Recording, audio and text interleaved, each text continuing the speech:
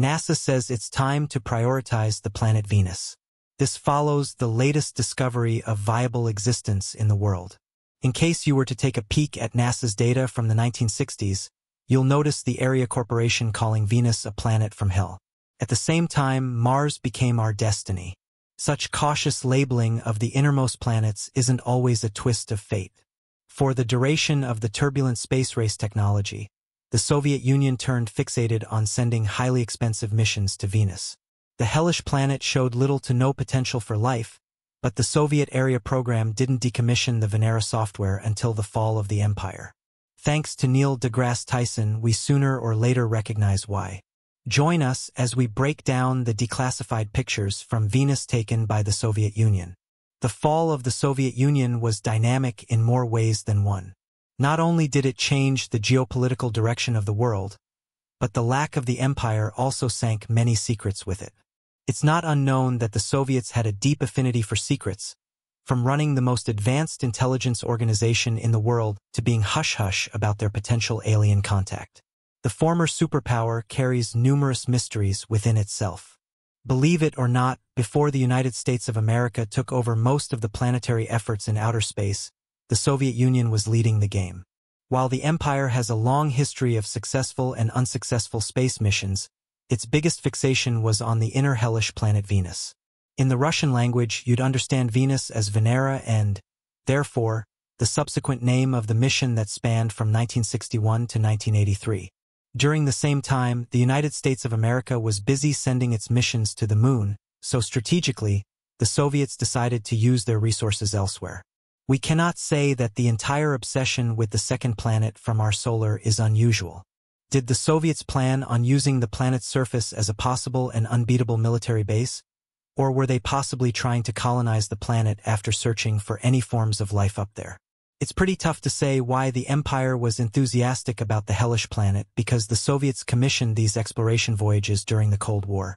They weren't exactly forthcoming with their ambitions and targets. In truth, everything we know about the Venusian missions is due to unarchived and declassified evidence. Even then, it's hard to pinpoint what the Soviets were trying to find and if they cracked the secret missions. Because while the empire did not land on Venus once, twice, or thrice, that's just basic.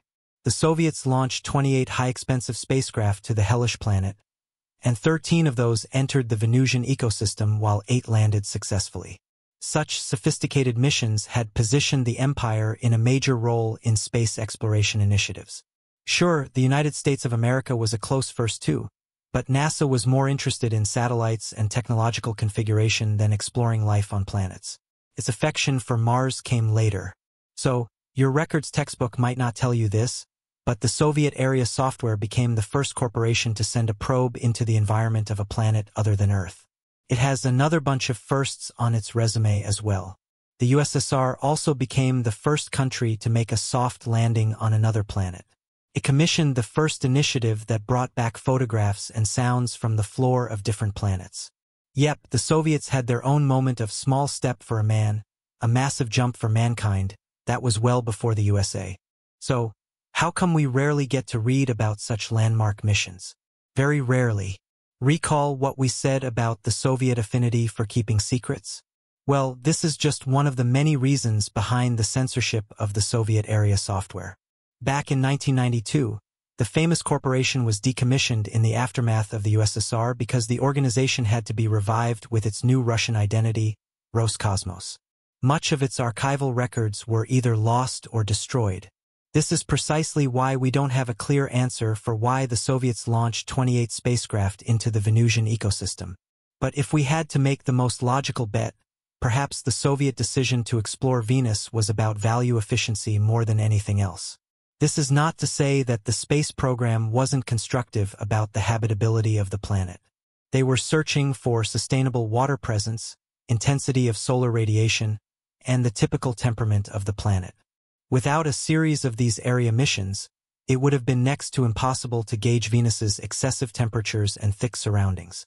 Of course, nowadays many cosmologists do not believe that the hellish planet can support life. The temperatures up there are excessive enough to melt lead, and water is scarce. Plus, because of its thick atmosphere, The air pressure on Venus is 90 times that of our planet Earth. However, those are quite recent and clear-cut tidings, and to disregard the USSR's contribution to the study of Venus is equivalent to censoring history. As far as the Soviets were concerned, Venus was worth exploring, even if it was just about galvanizing the space race. Exploring more habitable planets like Mars wasn't exactly off the table, but it was more expensive than probing into Venus. Everything just boils down to the distance from planet Earth to another cosmological body. On average, the hellish planet is only 40 million km far from our home, while Mars, on average, is 250 million kilometers away.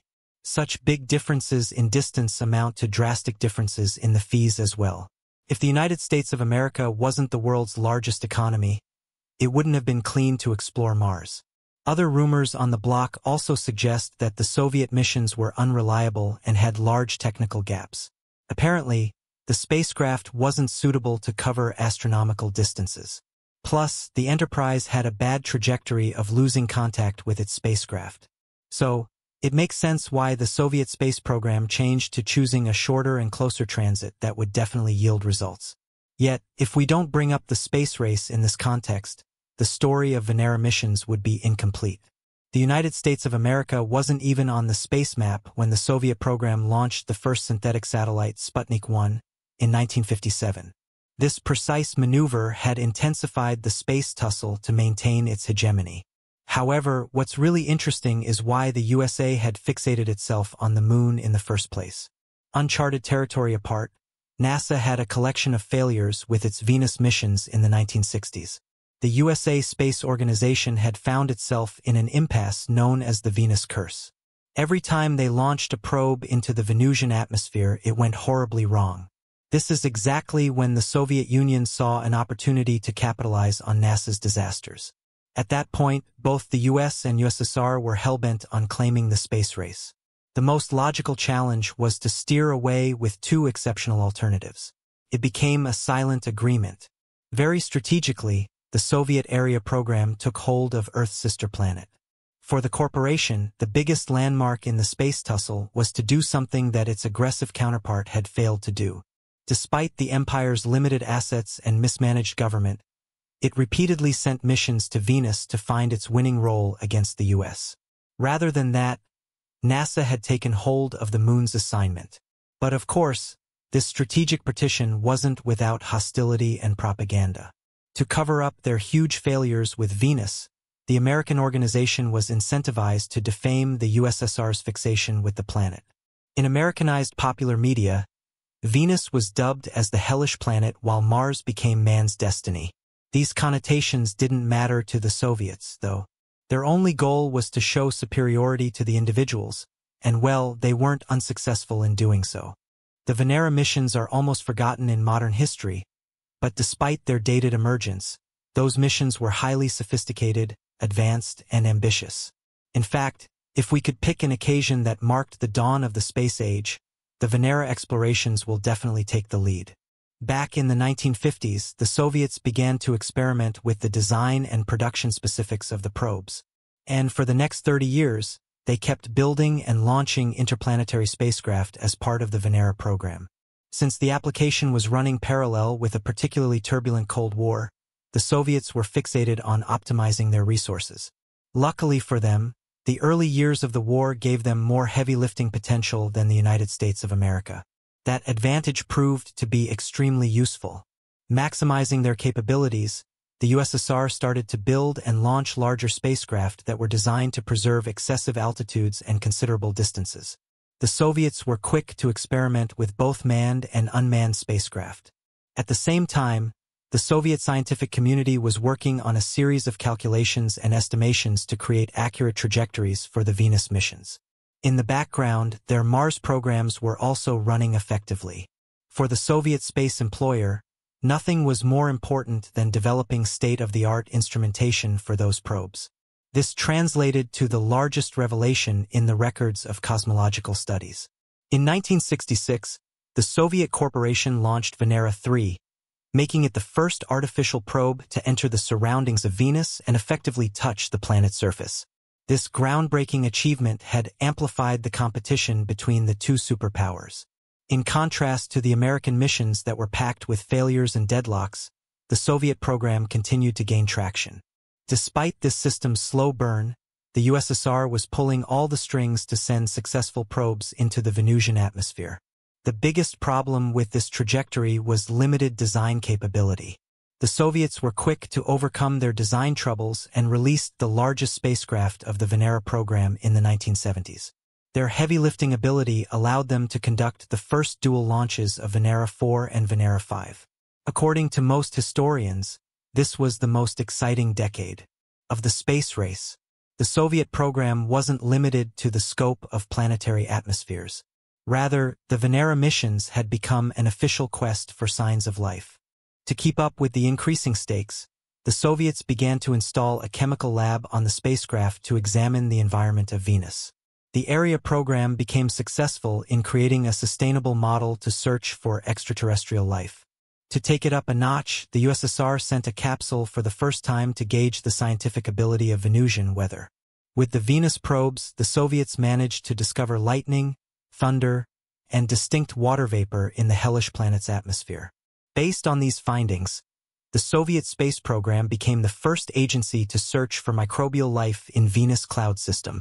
It kept on sending dual launches to maximize the likelihood of finding life. Finally, in 1975, Venera 9 and 10 were launched together to uncover the Soviet thesis. The highly advanced missions were successful in sending back the first images of Venus from outer space. Thanks to the durability of the spacecraft, both landers managed to capture 16 panoramic images in succession. Despite the promising headway, the Venus probes didn't last for long because of the planet's high pressure and temperature. The early attempts managed to capture images for just 60 minutes after the spacecraft had landed. To avoid future mishaps, the Soviets had to change their approach to design and build a pressurized hull that would effectively prevent excessive temperatures from melting the electronics of the spacecraft.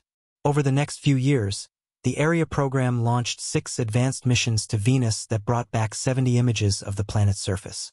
Interestingly, all of those Soviet spacecraft had a picture of the Venusian soil, sky, and the composition of the planet's clouds. For most Soviet scientists, that was a massive win in the space race. Their sophisticated design allowed the spacecraft to remain operational for hours in a single attempt. The record-breaking timeline of the Venus missions also captured the solar spectrum for the first time in history. Today, this USSR space trajectory is remembered as the Soviet Union's most significant contribution to the planetary examination. It's almost odd how this ambitious space software got decommissioned after the dissolution of the empire. But the immediate succession of Roscosmos doesn't have a clear answer for that. In truth, the USA is responsible for dissolving the program. According to Neil deGrasse Tyson, it's because of the American-led sanctions that such an advanced space agency fell apart. To maintain its hegemonic role, the United States of America imposed political and economic bans on the Soviet Union. This resulted in one of the world's largest economic collapses. In return, the United States of America continued to invest in its cosmological abilities. So while the USA had lost the Venusian race, it took the lead in exploring other habitable planets. This is how Mars came into the picture. Over the next decade, NASA actively commissioned programs that would garner the best results. Rather than that, the Soviet space program became obsolete and unarchived. The last few missions to Venus were active attempts to preserve the spacecraft and landers, but without adequate monetary input, they couldn't make it. This might be one of the biggest losses for the USSR's intellectual community. Today, the strategic success of the Venus missions remains unparalleled. If there wasn't a political incentive, perhaps the Soviet Union would have shared its data with NASA, and together they could have created the best software to explore the entire universe. Despite the empire's obsession with secrecy, it doesn't seem like such a bad option in retrospect. Even now, we lack data to understand the temperate model of Venus' surroundings. NASA has been using its telemetry from the 60s and 70s to gauge the possibilities of extraterrestrial lifestyles, but perhaps that's not enough. At least now we can appreciate the remarkable impact that the Venus missions have had on humanity.